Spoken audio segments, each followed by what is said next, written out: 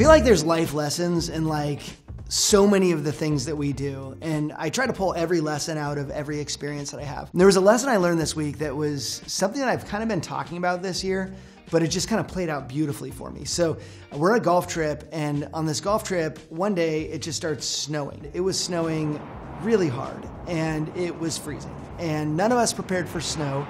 And then it started hailing.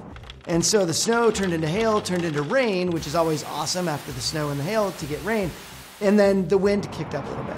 So during this time, we get about 8 holes in, 9, 10, maybe it's the 10th hole. And there's a group of guys, and there's 4 sets of 4. And there's a group of guys that are like, this is just too cold. I don't want to do this at all. And they bolted. They actually left the golf course. Went downtown, grabbed some pizza and beer.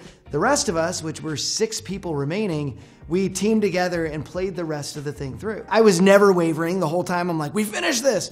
And I was an encourager to other people who were like, I don't know. I'm like, yeah, like we're going to be so excited to finish, and we will have regret if we walk off this course right now. So around hole 14, the sun comes out. So snow, rain, hail stops.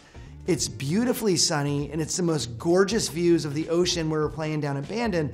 And it's the most beautiful views and the most amazing experience. And all of us were just like, we hung in there. Like, this is the payoff for hanging in there through some pain. And I've been talking so much this year about just pushing through the pain, like attack the pain, run towards the storm, because you get through it and the stuff on the other side is so good. And so here's a message just for anybody in the mortgage industry based on what I just learned. There's a lot of people like, I don't know if I can handle this storm. And a lot of people have bailed out already. And they're like, maybe I'm just gonna do something else for a while. And that's great for them to go do that. For those who stay in it, we have to remember this is a long-term play.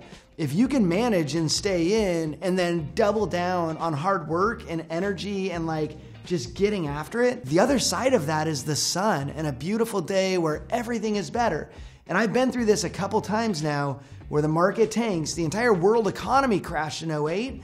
And there was a time that people were like, I can't handle this storm.